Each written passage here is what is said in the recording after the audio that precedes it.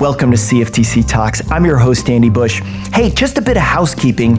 You can subscribe to the podcast by going to the podcast button on your phone and then searching for CFTC Talks, and then hit subscribe if you want to get it every week. By the way, we're on a number of different places where you can listen to this, on iTunes, on Stitcher, on Google Play, iHeartRadio, Libsyn, and Spotify. And of course, you can always listen to the podcast by going to our website, cftc.gov, and clicking on the podcast button. We're at over 25,000 downloads and growing. And I just wanted to personally say to all listeners out there, thanks so much. It really makes a difference. It's great. It gets me amped up to get new people on the show, new guests, new insights, new information, so you and I can learn about the markets we watch. Okay, let's get started. And we always start by saying there's a disclaimer at the end of the show that's important for you to listen to. It's been a busy start to 2018 for the CFTC. Just a few things comes to mind right away. I mean, the agency just signed an agreement with the UK's FCA to collaborate on fintech. The agency went after bad guys from spoofing to deceptive trading. And the agency held a meeting of the Market Risk Advisory Committee. With that in mind, we thought it would be a great idea to bring on the sponsor of the Market Risk Committee, Commissioner Rostin Behnam, to discuss the meeting and to tap into his deep knowledge of policy at the agency. Russ, welcome to CFTC Talks. Thanks, Andy. It's great to be with you. Hey, before we get to the CFTC, let's talk about your background because it's pretty varied and it's very cool. So let me just run through some of the stuff, ladies and gentlemen. You'll love this. You did your undergraduate work at Georgetown. You got a JD from Syracuse. You traded equities in New York. You practiced law in New York.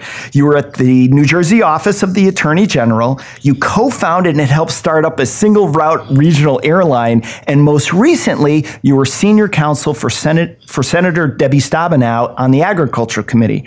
So Russ, how have all of these helped shape your thinking as you start this new professional challenge at the CFTC? Well, when I think about it, financial markets are definitely a common thread through my previous jobs, starting with my time on the trading desk, as you mentioned, all the way through my most recent position in the U.S. Senate. When I think back, each opportunity kind of created a sense of curiosity in my mind to view financial markets from a different perspective so that I could at least subjectively have a better handle on the way markets work. Whether it was representing clients or acting in an enforcement capacity at the New Jersey Attorney General's office, each position viewed financial markets from a different lens. And most recently, as you noted, I spent more than 6 years working on the Senate Agriculture Committee and had the great privilege of working specifically for Senator Debbie Stabenow from Michigan. During Dodd-Frank, especially implementation phase, listening to stakeholders and hearing consequences of regulation, intended or unintended, gave me a real interesting perspective on how to craft and think about policy. Yeah, I would imagine that would be. I mean, to hear both sides, positive and negative, about what was going on with that. And because the rules were made in such a shortened time frame, I'm sure there was a lot of people willing to give their input. Absolutely. And, you know, I always note that when folks came to D.C., they came up to the Hill, too, which is great because we need to hear what's working, what's not working, and we need to make sure that the agencies are following congressional intent. Yeah, great point. Great point. Well, I got to dive into the airline a little bit. I know you haven't got to that, but ladies and gentlemen, full disclosure, I've used this airline and so has my family. And we were brokenhearted when it stopped flying between Chicago and Pellston, Michigan. So Russ, tell our audience about that role and what you learned working there. And how did that experience help you with your role at the CFTC? Yeah, it was an interesting situation and a unique opportunity. A friend from college actually reached out to me in the summer of 2010. He's originally from Michigan, but after graduation has lived in Chicago. And he started essentially a blueprint in that summer for what ended up being the business plan for providing flight service between Chicago and northern Michigan. When he asked me whether or not I wanted to participate, I jumped on the opportunity and essentially spent the next 8 months helping stand up the company, which included finalizing the business plan, raising private capital, executing agreements with our operational partners, and of course, securing permits and licenses with regulators.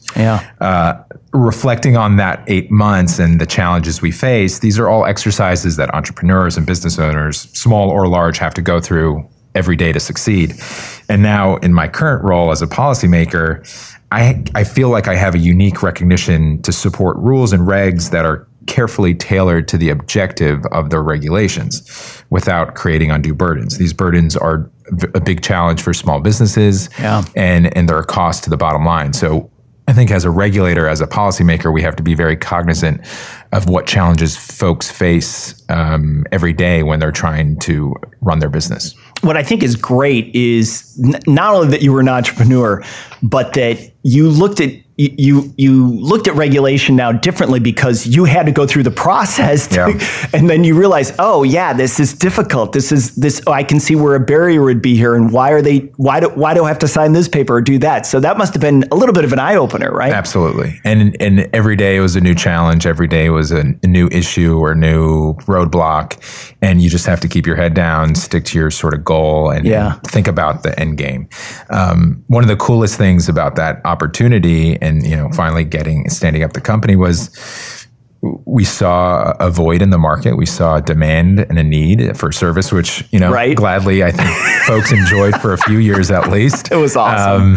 But we filled it, and it was pretty neat to be able to do that. And success or failure, it's the grit, it's working out a challenge and figuring out a solution, which was a really neat opportunity. And I just think that's so important for your role here at the agency, at the CFTC. So let's get to that. Let's talk about that. What's your vision for this role as commissioner? Well, it's a good question, and I think back to a speech I gave actually at Georgetown University here in DC back in November of 2017, so just a few months back, and only 2 months after I was sworn in. The major theme of the speech was that the CFTC is at an inflection point. And what I meant about that was we're 10 years past the financial crisis. We're 8 years past the time that Dodd-Frank was signed into law by President Obama. And the CFTC is at this unique period where we should be reflecting on Title VII of Dodd-Frank, which was the derivatives title. A huge part of my speech and my remarks were geared to what we absolutely should not do is roll back any sort of major reforms that were included in Title VII. But what we do need to do is make sure that, again, congressional intent and the rules and regs that the CFTC has implemented since 2010 are working for the market, and they're working as intended. So we have to take a fresh look. And I know the chairman through Project KISS is that's the intent. And I think it's going to be in the end, a great exercise for both the CFTC and the public to engage and figure out what's working and what's not working. And be very surgical in the way we address issues, and really only take on issues where there are unintended consequences. Right. I think it's worth pointing out that during that same speech, I sort of announced a listening tour. And I think this is along the same themes of what the chairman tries to do. But what I think is good for government and good as a commissioner is we need to listen. We need to listen to people here in DC and also across the country. So far I've been, I think, to about 7 states. I've visited about 50 different stakeholders. I know I talked to you when you were in Iowa. You were driving all over the place in Iowa. That was great. I love Iowa. I've been out there many, many times, but I know you had a nice time out there. Absolutely. Good people to see. And they're excited to see us. They have their issues. They have their challenges, but it's really, I think, an enlightening experience, but also very gratifying to see how much folks appreciate the fact that we're coming out to them to see what they're doing and the challenges that they face as business owners, and what we can do here back in DC to address some of those things in a thoughtful way so that we can address all constituencies in a balanced way, but also keeping in mind some of the things and issues we dealt with back 10 years ago during the financial crisis, and how we have to be thinking about moving forward in a smart way.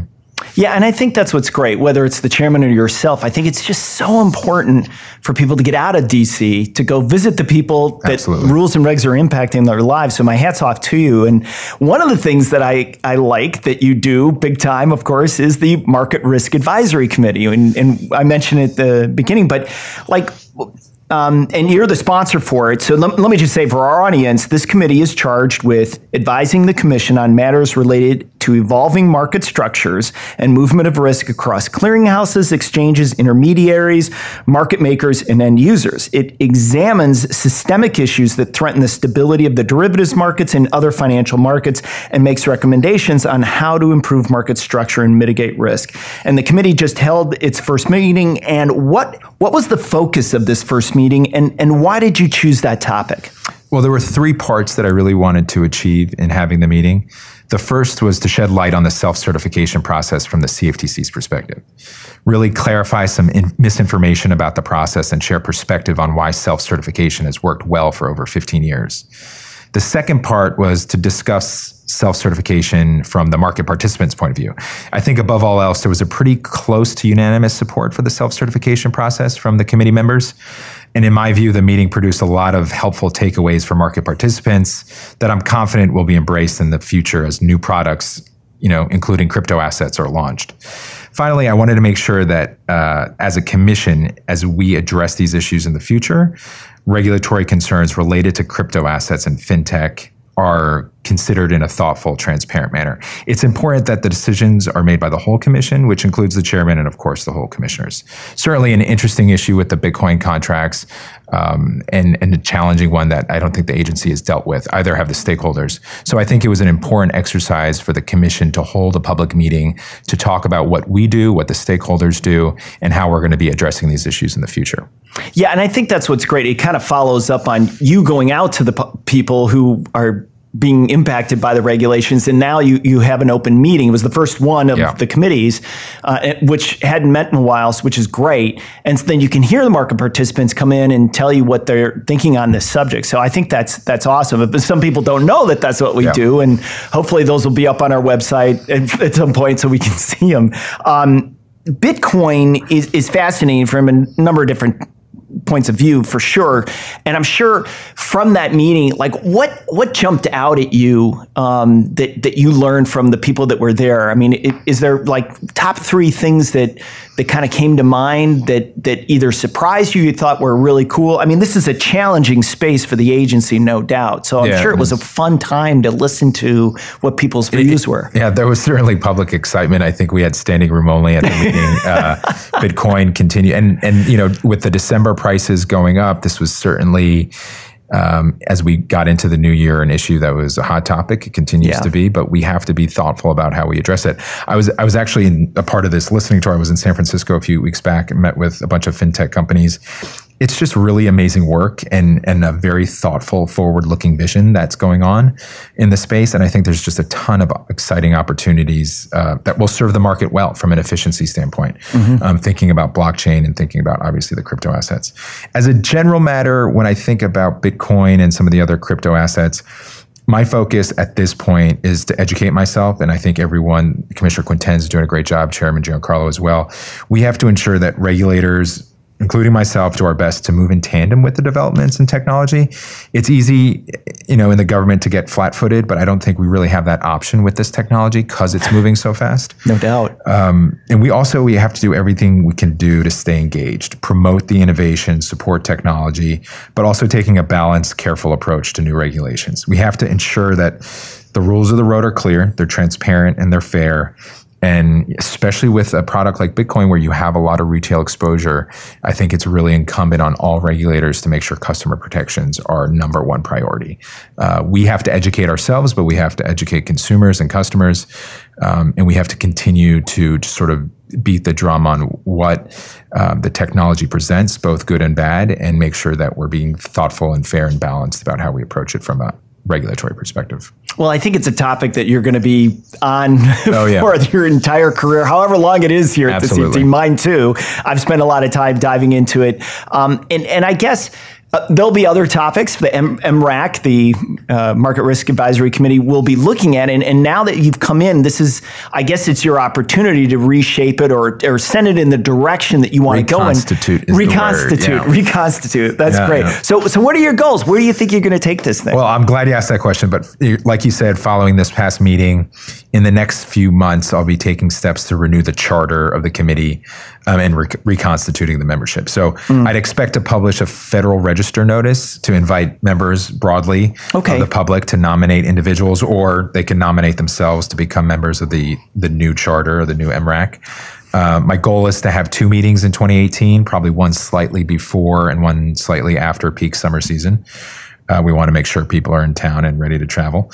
And really let the new membership dictate the path of the discussions. I think sometimes it gets lost in the public and within this building also that these advisory committees are really, they're the committees of the membership, and it's their committee to discuss and talk about issues. Obviously, sponsors like myself play a key role.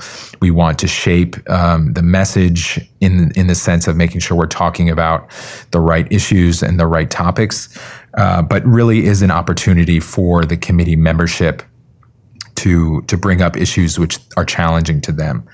To that end, even though obviously, like I said, I want the committee to bring up ideas and we'll decide collaboratively on what the best path forward is, I'm hopeful and confident that, given some of the issues we're dealing with today in the sort of risk department, customer protections, cybersecurity, operational risk, custodial investment risk, and certainly fintech risk. Right. I think we definitely need to think about what risks are posed by fintech broadly, whether it's crypto assets, DLT, or blockchain. So a lot to come, and hopefully in the next couple of weeks and months, but I think it's going to be an interesting time. I do want to also add, temporarily, I'm the sponsor of the Agriculture Advisory Committee. Okay. And that is very near and dear to my heart, coming from the Senate Agriculture Committee for over 6 years. Certainly. Learned a lot about production agriculture and certainly the challenges of production agriculture. And I think, we should never forget that these CFTC regulated markets were created for agriculture. Right. And that's never going to be forgotten, I think, at least personally. My first visits, as you pointed out, were in the Midwest in Iowa, Kansas, and Illinois. And I certainly intend to use the Ag Advisory Committee as a venue to help shed light on issues that the ag community is struggling with right now. Certainly, a message I heard repeatedly on the Hill was some of the unintended consequences from Title VII and Dodd-Frank, and making sure that pure end user is not caught in a regulatory trap. They are the heart and soul of the markets. They need to manage their risk, and I've done and I will continue to do whatever I can to make sure that they're able to use the markets in a effective, cost-effective way. Right. No, that's great. And the thing is I step back and kind of think about this agency. What's nice and what I'm hearing is not only from you but others as well is like, we're smart guys, right? We know a lot of stuff, but that's why you're where you're at for sure. But I think it's great is that we realize we only know so much, and we're intelligent enough and to some extent humble enough to know that we're a lot smarter when we engage other people and get their brains on this stuff. So always learning. Yeah, that for me, that's what I really love about working here, which is totally fun. But okay, that aside. Given these initiatives and your vision of what you want to do, what do you see are the top challenges for the agency? In my mind, the number one challenge is our resources. I've, back on the Hill, my former boss, Senator Stabenow, has, been fighting for this for years, and it's something getting to know the agency, getting to know its history, and getting to know its new mandate after Dodd-Frank. Huge challenges we face with the new congressional mandate. And then on top of that, fintech challenges, cybersecurity. There's a lot to do. There's a huge mission. And I think we need a little bit more in the resource department to be able to fulfill that mission. That said, the past 5-6 months I've been here has been a great opportunity to meet really tremendous staff. All the staff in this building, just top-notch individuals who care very deeply about their job and are really experts in the field. And above all else, they do a fantastic job with the resources we have. But again, pivoting and it's keeping the message sort of consistent is with the advent of fintech and cybersecurity issues, automated trading. These are all huge challenges that I think the agency faces. Obviously, the chairman has been very public about the challenges these faces, been on the Hill the past couple of weeks talking about these issues. And I think we just have to keep our head down, make sure we're talking to people, hearing issues, and staying on top of things. In the end, I am confident and hopeful that as we stay on top of these issues, we're going to stick to our process. We got to promote transparency and accountability. These are the things that I think make a great regulator and will keep us honest in the end. All right, CFTC Commissioner Rostin Behnam, thanks for coming on the show today. Andy, my pleasure. Great to be here. Yeah, thanks. All right, we'll be back next week with another guest on our quest to learn about the markets we watch. I'm Andy Bush. This has been CFTC Talks. Thanks for listening.